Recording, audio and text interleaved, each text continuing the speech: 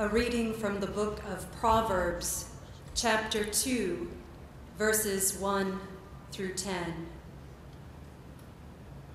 My child, if you accept my words and treasure up my commandments within you, making your ear attentive to wisdom and inclining your heart to understanding, if you indeed cry out for insight and raise your voice for understanding, if you seek it like silver and search for it as for hidden treasures, then you will understand the fear of the Lord and find the knowledge of God.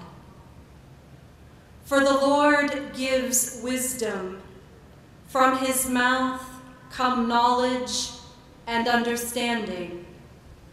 He stores up sound wisdom for the upright.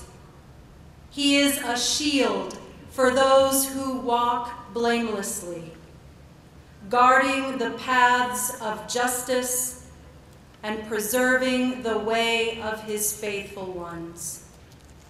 Then you will understand righteousness and justice and equity, every good path.